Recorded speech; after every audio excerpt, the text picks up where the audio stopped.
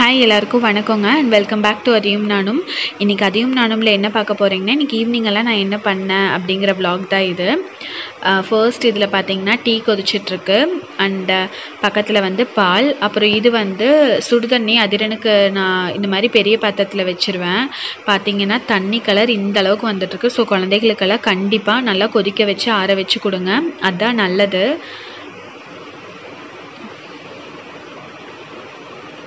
அடுத்தது வந்து நான் அதிரனுக்கு ஈவினிங் வந்து இன்றைக்கி இந்த ஹெல்த் மிக்ஸ் கொடுக்க போகிறேன். இதோட லிங்க் வந்து மேலே பார்த்தீங்கன்னா வரும். இது நான் ஆல்ரெடி குழந்தைகளுக்கு ஹெல்த்தி ரெசிபீஸில் ஷேர் பண்ணியிருப்பேன். இதில் என்னென்ன இருக்குன்னா, முந்திரி திராட்சை, பிஸ்தா, பாதாம், அத்திப்பழம், அப்புறம் கருப்பு திராட்சை இதெல்லாம் இருக்குது. கருப்பு திராட்சை வந்து குழந்தைகளுக்கு மோஷன் ப்ராப்ளம் அந்த மாதிரிலாம் எதுவுமே வராது, அந்தளவுக்கு நல்லது. ஸோ நான் இது காலையிலேயே ஊற வச்சு இப்போ ஈவினிங் அரைக்க போகிறேன். நான் இது கூட என்ன போட்டு அரைக்க போகிறேன் அப்படின்னு பார்த்தீங்கன்னா, பனங்கல்கண்டு. குழந்தைகளுக்கு கண்டிப்பாக பனங்கல்கண்டு அல்லது நீங்கள் கரும்பு சர்க்கரை மட்டும் தாங்க, ஒயிட் சுகர் வேண்டவே வேண்டாம், அது நல்லதே கிடையாது. ஸோ இதுதான் பனங்கல்கண்டு. இதுலேருந்து நான் இப்போ இது கூட 2 போட்டு எல்லாத்தையும் சேர்த்து அரைக்க போகிறேன். இது ரொம்ப நல்லது உடம்புக்கு. ஸோ இப்போ நம்ம இதை அரைச்சிடலாம். நான் சொன்ன மாதிரி நீங்கள் வந்து ஃபஸ்ட்டு வடித்து நட்ஸை மட்டும் போட்டுக்கோங்க. அப்போ தான் வந்து நல்லா அது கூழ் மாதிரி அரைவிட்டுரும். நம்ம முன்னாடியே தண்ணி ஊற்றிட்டோம்னா வந்து தருதருப்பாக அந்தளவுக்கு அரைவிடாது, அந்த எசன்ஸ் எல்லாவும் இறங்காது. ஸோ ஃபஸ்ட்டு நீங்கள் இது எல்லாம் வடித்து எல்லாமே எடுத்து போட்டுக்கோங்க. இது கூட நான் வந்து பேரிச்சம்பழமும் ஆட் பண்ணியிருக்கேன், சொல்ல மறந்துட்டேன். ஸோ இதெல்லாம் தான். இப்போ நம்ம இதை வடித்து கொஞ்சமாக தண்ணி ஊற்றி நல்லா அரைச்சிக்கலாம் கூழாட்டை. இப்போ பார்த்திங்கன்னா இதை நல்லா நான் அரைச்சிட்டேன். ஃபஸ்ட்டு தண்ணி கம்மியாக ஊற்றி அப்புறமா ஊற்றி அரைச்சங்காட்டி நல்லா கூழாட்டை வந்திருக்கு. இப்போ நம்ம இதை நல்லா வடித்து அந்த லிக்விட் மட்டும் குழந்தைகளுக்கு கொடுத்துடலாம்.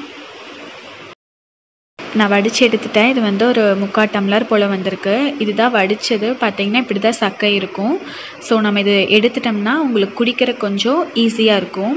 அதனால தான் டேஸ்ட்டும் வந்து நல்லாயிருக்கும். ஏன்னா நம்ம பனங்கல்கண்டு அப்புறம் வந்து பேரிச்சம்பழம் எல்லாம் போட்டதுனால கொஞ்சம் ஸ்வீட்டாக இருக்கும். ஸோ நான் இதை வந்து ஃபர்ஸ்ட் குட்டி கொடுத்துட்றேன். அப்புறம் இது பார்த்திங்கன்னா வந்து மல்லிப்பூ செடி. மல்லிப்பூனா வந்து இது வந்து கொடிமல்லின்னு சொன்னாங்க. ஸோ இதை எங்கே வைக்கிறதுன்னு தெரியாமல் கன்ஃபியூஷனில் வச்சுருக்கோம். அப்புறம் வந்து யோசிச்சுட்டு இருந்தோம். இது வந்து பார்த்திங்கன்னா கிரேப்ஸ் செடி. இது காஞ்சு போய் நாங்கள் வந்து பிடுங்கியே வீசிட்டோம். அதுக்கப்புறம் இதை கீழே அதோட வேர் இருந்திருக்கும் போல் அதுவாக தானாக வந்தது. ஸோ நாங்கள் என்ன டிசைட் பண்ணி வச்சுருக்கோன்னா, இதுக்கிட்ட வந்து கொஞ்சம் தள்ளி மல்லிகைப்பூ செடி வச்சு விட்டுட்டோம்னா இது கொடி மல்லி. ஸோ பார்த்திங்கன்னா அப்படியே இங்கே மேலே மாடிக்கு போகிற மாதிரி ஏற்றி விட்டுறலாம் அப்படின்ட்டு இங்கே வைக்கலான்ட்டு இருக்கோம். அப்புறம் வந்து இது உங்களுக்கு ஆல்ரெடி தெரியும், எல்லாம் நிறைய கத்திரிக்காய் வந்துருச்சு இங்கே. அப்புறம் அங்கெல்லாம் பார்த்தீங்கன்னா நிறையாவே வந்துருச்சு. வெண்டைக்காய் அன்னைக்கு காட்டியிருந்தேன். இப்போ பார்த்தீங்கன்னா பெருசாகிடுச்சு. அடுத்தது வந்து உங்கள் எல்லாத்துக்கும் நான் வந்து ஒரு சர்ப்ரைஸ் காட்ட போகிறேன். என்ன சர்ப்ரைஸ்ன்னு பார்த்தீங்கன்னா, இந்த சர்ப்ரைஸ் இது வந்து எனக்கே இன்னைக்கு தான் தெரிஞ்சுது. இங்கெல்லாம் வந்துட்டு போயிட்டு தான் இருக்கேன். பட் இருந்தாலும் இன்னைக்கு தான் நான் பார்த்தேன். கத்திரிக்காய் செடியில் இங்கே ஒரு நெஸ்ட் வந்திருக்கு. ஆனால் நெஸ்ட்டுக்குள்ளே வந்து இன்னும் எக்கெல்லாம் எதுவும் வைக்கல, இப்போ தான் கட்டியிருக்கும் போல். இது எந்த குருவின்னு தெரில. இங்கே 2 குருவி இருந்துருந்துச்சு, பட் அதுவான்னு தெரியல, அதோட நெஸ்டான்ட்டு. அப்புறம் வந்து நெக்ஸ்ட்டு என்னன்னு பார்த்தீங்கன்னா, இங்கே ஒரு பாவக்காய் செடி காட்டியிருந்தேன். இதுதான். இது சூப்பராக தளைஞ்சிட்ருக்கு. மல்லிப்பூ செடி மேலே தளைஞ்சிட்ருக்கு. நல்லா மழை காலம், அதனால் பார்த்திங்கன்னா நிறைய குட்டி குட்டி பூ பார்த்திங்களா நிறையா வந்துருச்சு. இதில் நாங்கள் ஒரு டைப்பாக செய்வோம், ஒரு வகையில் செய்வோம். அது உங்களுக்கு நான் செஞ்சு காட்டுறேன். இதில் வர காயில் தான் நான் உங்களுக்கு செஞ்சு காட்டுவேன். அப்புறம் யூஸ்வலாக இதெல்லாம் உங்களுக்கு ஆல்ரெடி பார்த்துருப்பீங்க. ஸோ இதெல்லாம் தான். அப்புறம் வந்து உங்களுக்கு செகண்ட் சர்ப்ரைஸ் என்னன்னு பார்த்தீங்கன்னா, அந்த முட்டை பொரிச்சிருச்சு. நான் இன்னைக்கு ஐயோ ரொம்ப அழகாக இருக்குது பாருங்கள். எனக்கு அதை ஃபஸ்ட் டைம் பார்த்தப்ப பாவம் ஒரு மாதிரி இருந்துச்சு.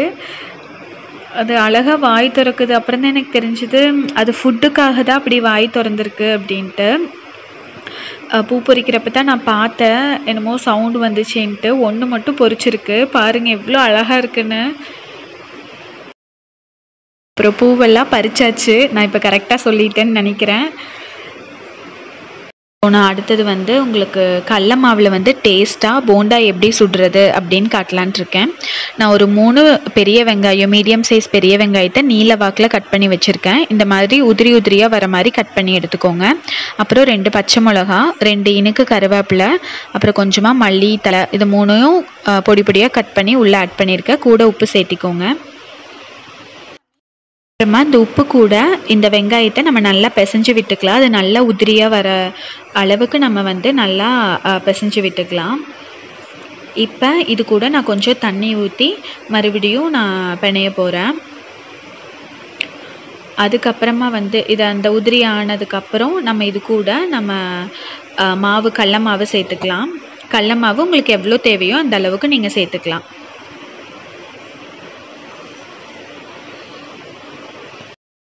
இப்போ நான் ஓரளவுக்கு பிசைஞ்சு விட்டுட்டேன். கடல மாவு தண்ணி கூட தேவைங்கிற அளவு நம்ம தண்ணி தொளிச்சு கூட பிசைஞ்சு விட்டுக்கலாம்.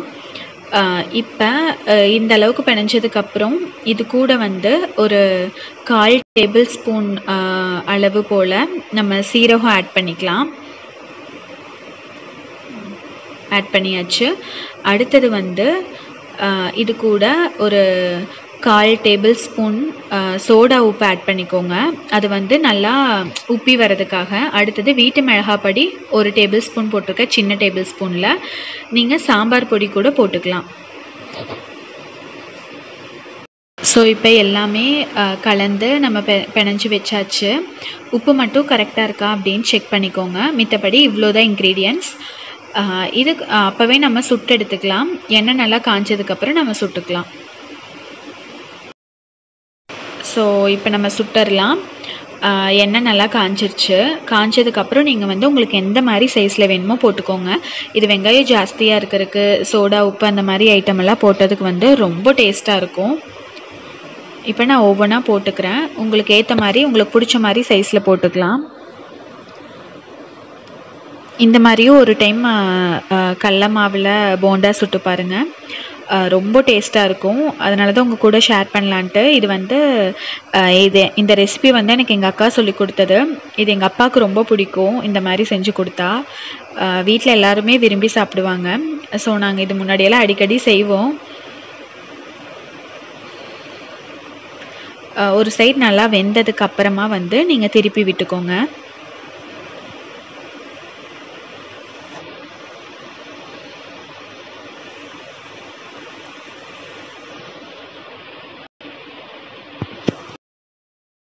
பார்த்தீங்கன்னா இது 2 சைடும் நல்லா செவந்து நல்லா வெந்து வந்துருச்சு. இது நல்லா கொஞ்சம் உங்களுக்கு டிஃப்ரென்ஸ் தெரியும்.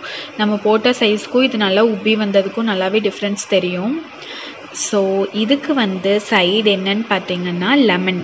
நாங்கள் வந்து எப்போவுமே இந்த போண்டா சுட்டா இதுக்கு மேலே லெமன் புழிஞ்சு சாப்பிடுவோம். நான்லாம் லெமன் சைடில் புழிஞ்சு தொட்டெல்லாம் சாப்பிடுவேன். அந்த அளவுக்கு டேஸ்ட்டாக இருக்கும். இது கண்டிப்பாக ஒரு டைம் நீங்கள் பண்ணி பார்த்துட்டு எனக்கு கமெண்ட் பண்ணுங்கள் எப்படி இருந்துச்சுன்னு. ஸோ அவ்வளோதான், யம்மி டேஸ்டான போண்டா ரெடி ஆயிடுச்சு லெமனோட. அதிரனை வச்சுட்டு எடுக்கவே முடியலைங்க. இது என்னென்னு பார்த்தீங்கன்னா அமேசான் பேசிக் ட்ரைபாட். இது வந்து யூடியூப் ஸ்டார்ட் பண்ணிங்கன்னா அது உங்களுக்கு ரொம்ப யூஸ்ஃபுல்லாக இருக்கும். இதை தான் இப்போ நம்ம அன்பேக் பண்ண போகிறோம். வாங்க அன்பேக் பண்ணிடலாம். ஸோ நான் இதை வந்து 3 சைடும் கட் பண்ணலான்ட்டு இருக்கேன். அவங்க நடுவில் ஏறி உட்காந்துட்ருக்குறான். எப்படியோ ஒரு வழியாக அதை அன்பேக் பண்ணிடலாம் அப்படின்னு சொல்லிட்டு எல்லாம் கட் பண்ணோம். இதை இன்றைக்கி தான் என் ஹஸ்பண்ட் வாங்கிட்டு வந்திருந்தார். நாங்கள் அமேசானில் தான் ஆர்டர் பண்ணியிருந்தோம். ரொம்பவே நல்லா இருந்தது. இதில் என்னென்ன ஃபெசிலிட்டிஸ் இருக்குது அப்படின்னு உங்களுக்கு வந்து நான் சொல்கிறேன். இது ஃபஸ்ட் நம்ம இப்போ ஓப்பன் பண்ணிடலாம். இது கண்டிப்பாக ரொம்பவே யூஸ்ஃபுல்லாக இருக்கும். யூடியூப் ஸ்டார்ட் பண்ணுறதாகட்டும், இல்லை ஃபோட்டோகிராஃபி ஸ்கில்ல இருக்கவங்க, இன்ட்ரெஸ்டடாக இருக்கவங்க ஆகட்டும், இந்த மாதிரி ஸ்டாண்ட் இருந்தால் வந்து ரொம்பவுமே யூஸ்ஃபுல்லாக இருக்கும். ஸோ அதனால தான் நாங்கள் வந்து குக்கிங் வீடியோஸ் எல்லாம் வந்து என்னால் எடுக்க முடியல, ஒரு கையில் செஞ்சுட்டு ஒரு கையில் வீடியோஸ் எல்லாம் எடுக்க முடியல அப்படின்னு சொல்லிட்டு ஹஸ்பண்ட் வந்து ஆர்டர் போட்டிருந்தாரு. ஆர்டர் போட்டு வாங்கிட்டோம். இன்னைக்கு தான் வந்துருந்துச்சு. ஃபுல்லாக வந்து ஏர் பேக் வச்சு கவர் பண்ணி சேஃபாக கொடுத்துருக்காங்க. ஸோ இந்த பாக்ஸ்குள்ளே தான் வந்து ட்ரைபாட் இருக்கு.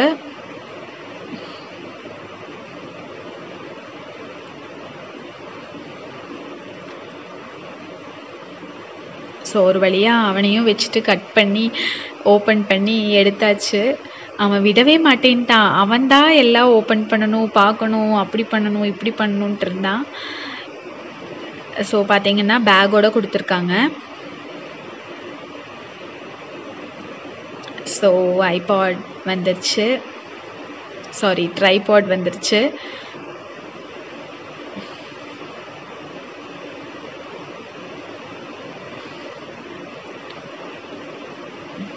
நல்லா இருந்தது பார்க்கறக்கே. லுக் வைஸில் ரேட் வந்து ரொம்பவே பரவாயில்லங்கிற மாதிரி எனக்கு தோணுச்சு. ஸோ நம்ம இதில் என்னென்ன ஃபெசிலிட்டிஸ் இருக்குது அப்படிங்கிறத பற்றி பார்த்துடலாம்.